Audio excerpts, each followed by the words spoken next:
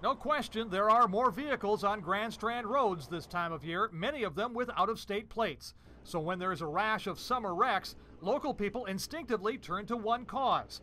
On News Channel 15's Facebook page, Dolores Franks commented, "The vacation mentality is the root of most of the problems in the summer." Julie Cornell added, "People drive like they are on crack. We don't venture out during tourist season." But Richard Smith wrote, "Living here year-round, it goes far beyond tourists." Indeed, state troopers say most of the recent deadly crashes have involved only local drivers. Typically, a car will veer off the road and, in a panic, the driver will forget what troopers call the off rule.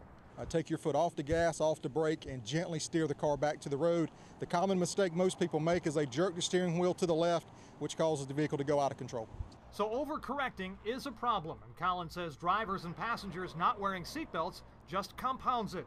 Collins says from failure to yield right-of-way to pedestrian incidents, the recent rash of accidents had a variety of causes, and in most cases they did not involve a large number of vehicles. We do see a spike in one-vehicle collisions. That is the most common fatal crash we have.